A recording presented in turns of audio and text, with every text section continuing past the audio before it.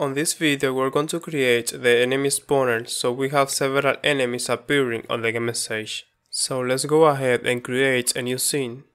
Let's add a simple node. And we're using a simple node because the only behavior this node will have is spawning the enemies. And that's something we'll have to do from scripts which this node can hold. I'm going to rename it spawner enemy. And I'll hit Ctrl S and save it in the scenes folder under the name spawnerenemy.tscn. Let's add another simple node.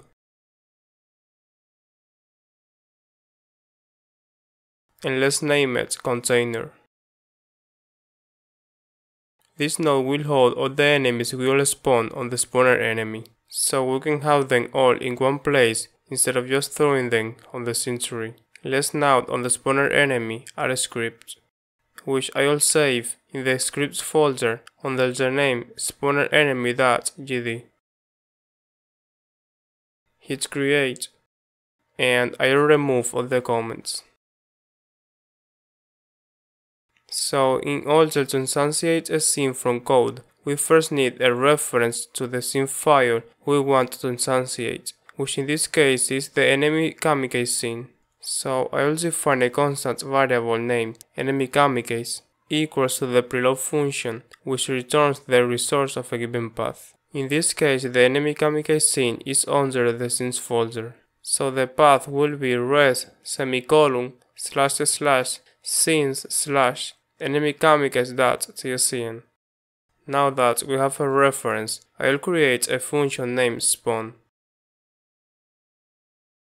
And on this function we are going to instantiate the enemy kamikaze scene by saying enemy kamikaze.instance, which returns a node that we will save on the new variable named enemy. And now we just need to add it to the scene tree. So let's get the container node using the function getNode, passing container as argument. And from it, we will call the function addChild, placing enemy in there. Let's call the function spawn in ready and run the scene to see what we have. And we can see that the enemy gets spawned right away and really out of place. In order to fix that, we have to give the enemy a position, and this is how we'll do it. As a simple note, the spawner enemy doesn't have a position, so let's just say this position I'm showing here is the enemy's instance position. Since all enemies are going to be coming down from the top of the view, they are all going to have a fixed Y position of 0. But on the x-axis, the position is going to be random since we don't want them to be coming out from the same spot. Now the spawn range won't be the whole width of the view. It'll go from 16 to the view's width minus 16, so the enemy doesn't appear out of view. And since the origin position of the enemy sprite is right in the middle, spawning the enemy at 0 on the y-axis will make it appear within the view. So to make it look like the enemies are coming from somewhere above, we will have a fixed spawn position on the y-axis of 16, so we have it like so.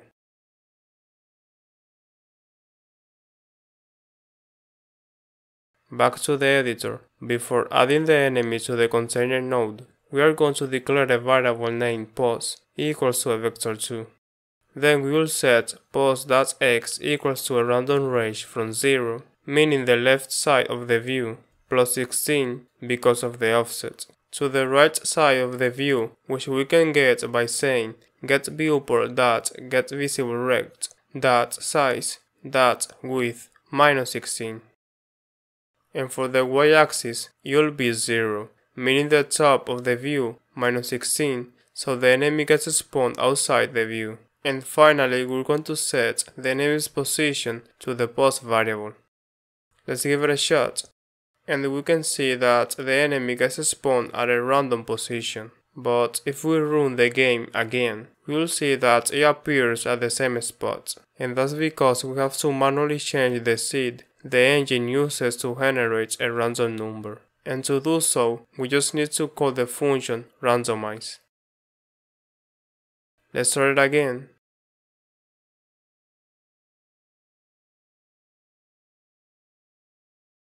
and there it is. Now, I have noticed that this is something we'll be using quite often, and I found it quite too long and not very straightforward. So I have come with this util script that has many functions I use quite often and really simplifies my code.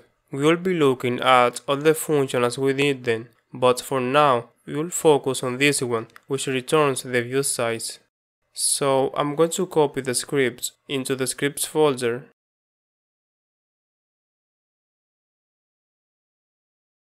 and in order to have the scripts available from everywhere on our project, we have to make it global. So I'll go to Scene, Project Settings, and on the Autoload tab, I'll select the util script,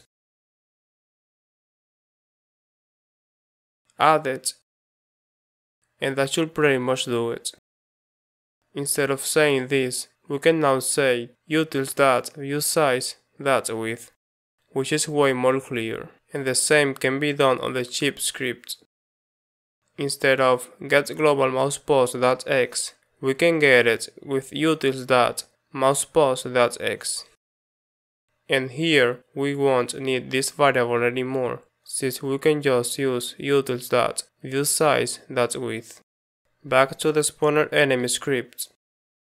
Now that we have the spawn function working, we just need to call it over and over again so the enemies keep spawning. And to do so, we just need to run this block of code repeatedly. So I'll place it into a while loop with true as condition, so it'll loop infinitely. And to avoid our game from crashing when it gets into this loop, we're going to yield this function so it stops without interrupting the flow of the game. And a nice thing we can do is pass a node and a signal, so the function resumes once the signal gets emitted, and that is when a timer node becomes quite handy. But instead of going through all the trouble of adding it to the scene and setting it up, on the util script there is a function called createTimer, and we just need to specify the wait time in seconds, which I want it to be 0.5 seconds.